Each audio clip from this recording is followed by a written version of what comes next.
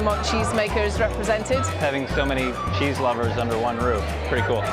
Shelburne Farms is just gorgeous. I mean, what better place to come for a festival? There's a whole bunch of great cheesemakers out here. It's a whole bunch of tasty cheese. There can't beat it. The Vermont Cheesemakers Festival is an incredible celebration of Vermont's exploding cheese-making scene. You can taste not just incredible cheeses, but wines and ciders, jams and chocolates and charcuterie and crackers and any kind of food that remotely pairs with cheese.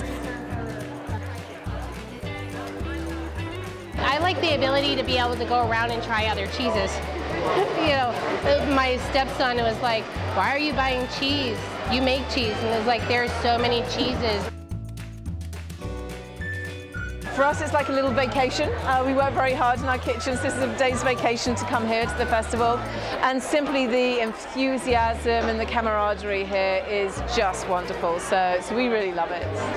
You know, I mean, this is more of a more recent favorite, but I definitely certainly like to go around and taste the beers and the wines.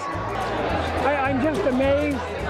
You know, there's probably 50 cheesemakers in the state of Vermont, and it's great to see all these people gather like this, and to have Cabot a part of this is really great.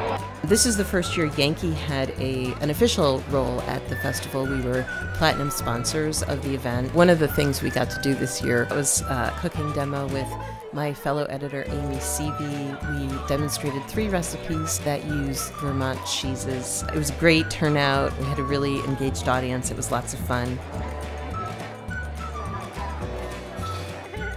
We love it. We can't wait to go back next year. And we highly recommend it to all our Yankee readers to go check out this festival.